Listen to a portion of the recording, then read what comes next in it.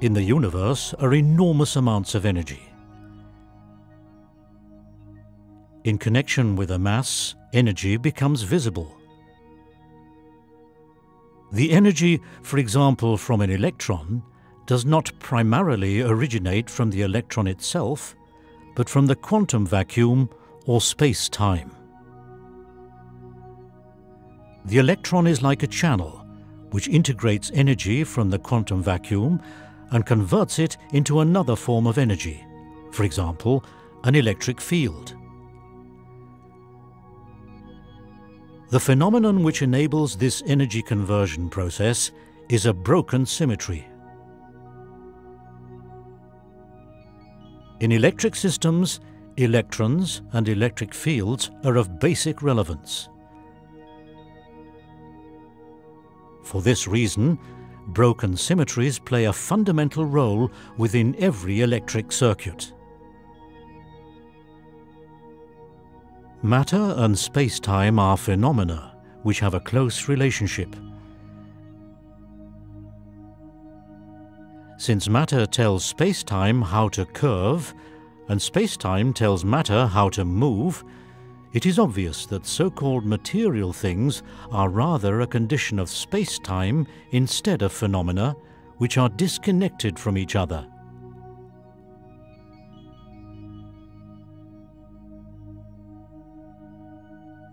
In modern physics, not only a so-called force field in space is considered as a function of the quantum vacuum, but also the composition of an atom merely consists of quantum fluctuations.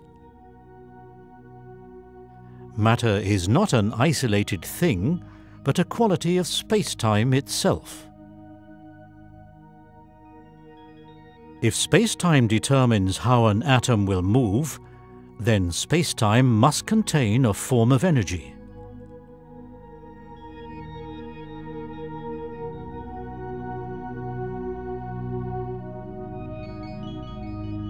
A known method to extract energy from seemingly empty space-time is the Casimir Effect. The Casimir Experiment consists of two smooth plates which are positioned close to each other. Just before they touch, an attracting force emerges. The force occurs due to a difference of the quantum vacuum energy densities between and around the plates. In the absence of atoms and fields, the geometry of space-time is nearly perfectly symmetrical. If there are two plates in space-time, the plates will break the symmetry in a small way. The broken symmetry will integrate a part of the energy from the quantum vacuum into our observable reality. One possibility to extract more energy from the quantum vacuum, as by the Casimir effect, is to break the symmetry by active means. Such a forced asymmetry is a common electric field.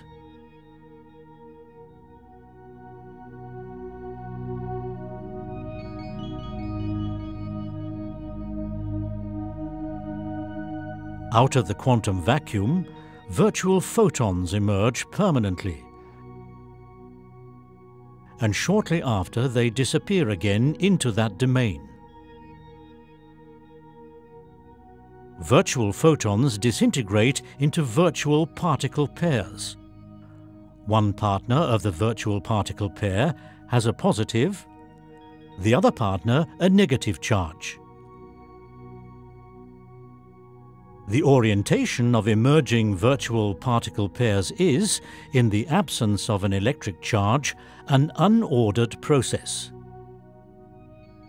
But the virtual particle pairs can be aligned or polarized.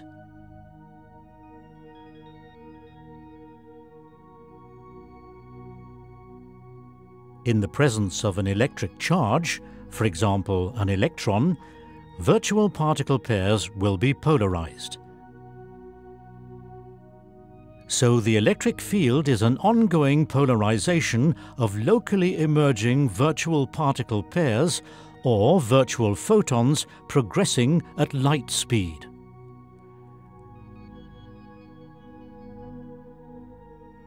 Due to their very short life, virtual photons cannot move through space-time.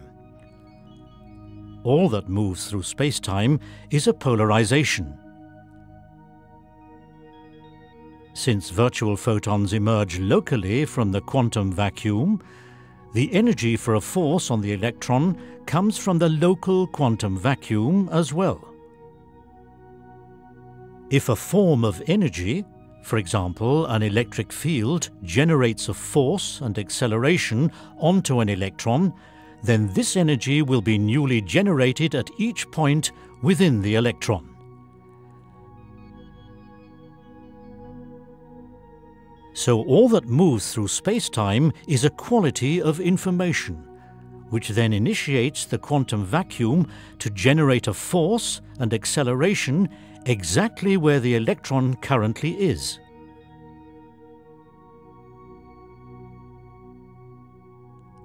An electric charge, such as a surrounding electric field, is also considered as a broken symmetry of the quantum vacuum. The asymmetry in space, which exists around electric charges, is what we call space asymmetry.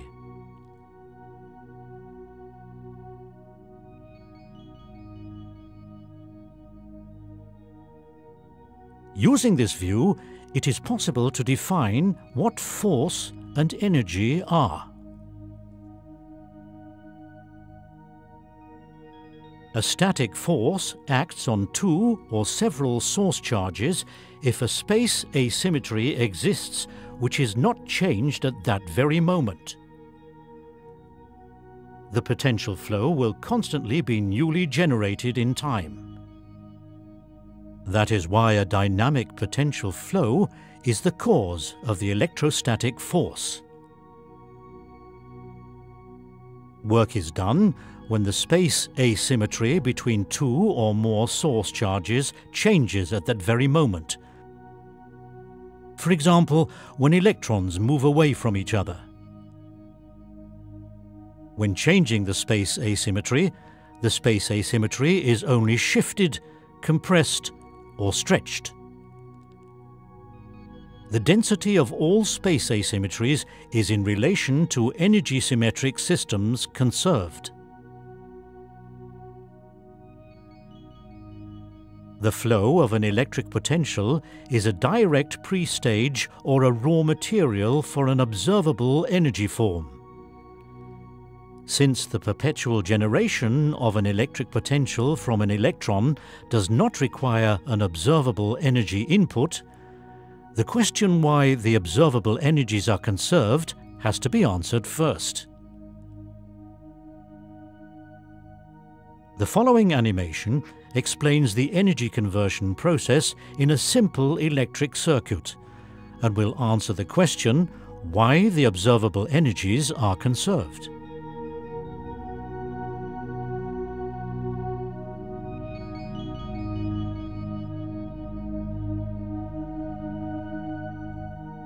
The electrochemical potential difference within the battery breaks the symmetry of the quantum vacuum. This generates an input dipole. The input dipole is like an opened door. Through this door, the electric field can flow in. The electric field is shown as a wind, which exerts pressure on electrons. The electrons are presented as sailing boats. As long as the input dipole remains intact, the electric wind is free of charge and everlasting. As soon as the circuit is closed, electrons move from the negative pole to the positive pole of the battery.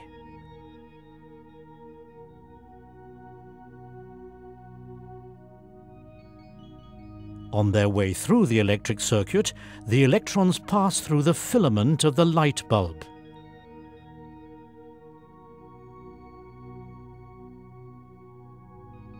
In the filament, they help to convert one form of energy into another form of energy. The electric wind is the primary energy supplier, pushing the electrons through the filament of the light bulb. As a result, the energy which is generated in the light bulb does not originate from the battery, but from the quantum vacuum. The only thing the battery does is to break the symmetry of the quantum vacuum and put electrons at disposal. However, the electric wind can generate an observable energy only in combination with moving electrons. Since electrons do not get through so well due to the higher resistance in the light bulb, larger waves are caused. The splash water of the waves is emitted to the environment in the form of light and heat. Electrons are not energy suppliers, they only serve as an agent. They help to convert the electric wind into waves. The electric wind asymmetry is converted in the filament into light asymmetry and heat asymmetry. The asymmetry conversion process is shown by the bow wave of the electron. The potentials obtain an observable energy characteristic during the asymmetry conversion process. Asymmetry conversion is what we observe as observable or real energy.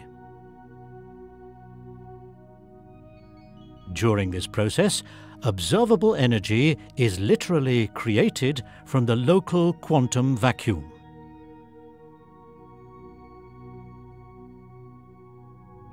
If an electric wind is converted in the filament with the help of, for example, two electrons into another asymmetry, the unavoidable consequence is that two electrons flow out of the battery at the negative pole and two electrons flow into the battery at the positive pole. This symmetrizes the input dipole by two electrons.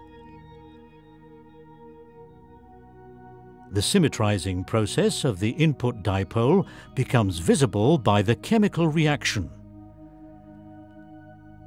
The uniform distribution of electrons in the filament and in the battery enforces the conservation of the observable energies involved.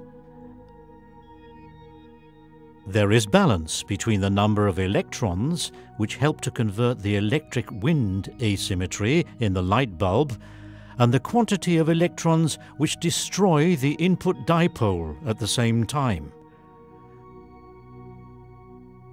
This is a classic example for the self-symmetrizing mechanism in an electric system. The self-symmetrizing mechanism is the reason for the conservation of observable energy. As soon as electrons flow in and out of the battery, the chemical reactants are balanced via the flow of ions. The chemical reaction destroys the input dipole. As soon as the input dipole is destroyed, the electrochemical potential difference no longer exists. The door is closed, and for this reason the electric wind from the quantum vacuum stops. No voltage, no current. No wind, no sailing.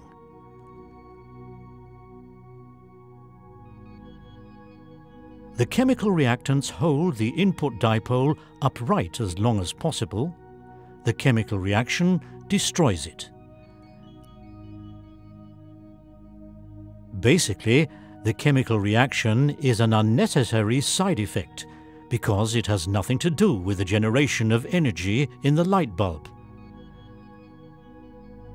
The true energy supplier is the electric wind. We have to learn how to use the cost-free and everlasting electric wind without closing the door.